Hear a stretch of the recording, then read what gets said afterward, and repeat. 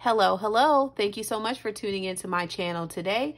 In today's video, I'm going to be showing you how you can use stamps in your notebook or journal. So if you are interested in seeing this video, please be sure to stay tuned. Okay, thank you so much again for visiting my channel today.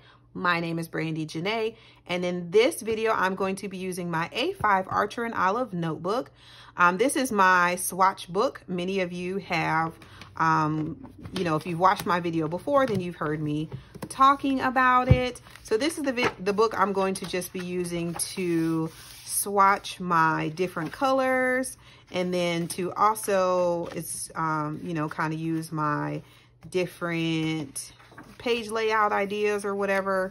So as you can see, I've kind of taken all of my stationery and wrote them down. And then in my last video, I showed you how to use the bullet journal, or to use your journal for only stickers and still make a cute spread. And then in today's video, I'm going to be practicing with some stamps. So before I stamped in my actual journal, I wanted to do a practice run in this one. So in this particular book, I am going to be, for this particular day rather, I'm going to be using some clear acrylic stamps. So in order for me to do this, I need a stamping block, because again, I'll be using clear stamps. So this particular block comes from Stampin' Up. Again, if you've been watching my videos, you know most of my things come from Stampin' Up, because I used to be a demonstrator. So a lot of my, crafting materials come from there. But I love these because, they're really sturdy and they have the grooves on the side, so they're easier for you to grip. And then I also have the entire case of them, which I can actually show you, that comes with multiple. So it comes in this little case, and then you have multiple sizes of blocks. And then that way, depending on the size of your thing, you can just use a different size block. So anyway, this is the case that I purchased for my stamp blocks. So you'll need a stamp block.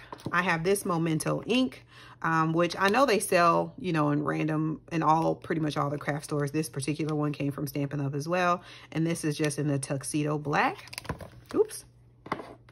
And then I have this set of stamps from Cocoa Daisy. I'm not really sure if this is still available or not. I don't even remember where I got these stamps from, but they were in my stamp collection and I thought they were cute. So I decided to go ahead and pull these out.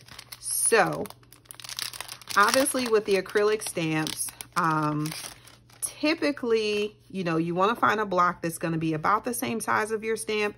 I feel like when you get the blocks that are too big, you run into more of an error situation. So I try to find a block that's fairly, relative in size to the actual stamp. You don't want one too big and you don't want one that's way too small. So I'm going to take this stamp, and now it's adhered to my acrylic block. Let's move that out of the way. And a lot of people take the time and actually line them up. I don't really feel the need to do that because it's clear, so I can see where I'm going to actually place it. And then for my ink, I like to go this way because I feel like it gives you more control and you can see.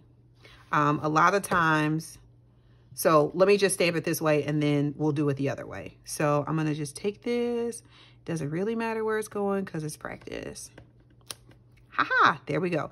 And again, normally if I was doing this on a card or, something like that, I would stamp on a random piece of paper first, because sometimes the acrylic stamps especially, they just don't really stamp very well the first time.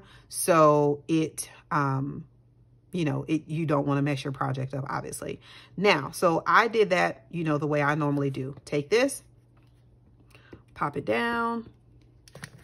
I kind of look over it to check for the edges, and then I'll just stamp this one here. Oops, I shifted it. My bad. That was my fault. I got too close to the paper. Let's try that again without shifting it. All right, so there we go. And then let me check this paper to see for ghosting or bleed through. So you get a slight ghosting with this ink, but there's a little bit of a bleed through, but it's not super duper bad. So, you know, I don't know if maybe this ink is just a little too dark for this or what, I don't know, but that's why I use my test book. So, anyway, there is that. But then now if you do it this way, which can still be done, now you see what happened. I lost control of how hard I was tapping on it, and now there's ink like everywhere. So a lot of times when that happens, well, this stamp is really good, but most of the time when that happens, you'll get ink in here, and then when you push down, now you'll have a spot like this on your paper. So, but this particular stamp is pretty good with keeping it from inking all over the place. So that's cool. So then to clean my stamps, I like to just use baby wipes. Like I have this set of Huggies baby wipes, nothing spectacular. And I try to clean them immediately afterwards so that they're not, you know, ruined. And, you know, it's normal for stamps to have a little bit of ink still left on them. You know, they may not be perfectly clear like they were the first time, depending on what kind of ink you're using. But you just want to try to get as much cleared off as possible. And if you get in the habit of cleaning your stamps off immediately, it just saves you a lot of time later on. So now that that is clean, some people use paper towels to dry them off and all that. I don't go through all that. I just stick it back. And yeah, so, and then if I wanted to add, like, let's say I wanted to just put this one in the middle, it'd be the same process. Stick it on the block, flip this over, lightly tap to add my ink, and then I can kind of line it up in the center, stamp it down, and done. Let's try one more time. Lightly stamp, lightly ink. I personally think that the acrylic stamps are a little bit easier to work with, because even if you mess up the first time, if you try really hard, you can restamp. So I kind of prefer the acrylic stamps, but the wood stamps are pretty cool. So I'm gonna also do some stamping practice with the wood stamps, and I'll try a different ink too, just to kind of see if I can not have as much ghosting or bleed through with a different ink, because I do obviously have different options. So anyway, that is the end of this. That's the end of this video. I just wanted to, again, show you a quick way to stamp in your journal using these acrylic stamps. I hope you liked this video. If you did, please be sure to give it a thumbs up.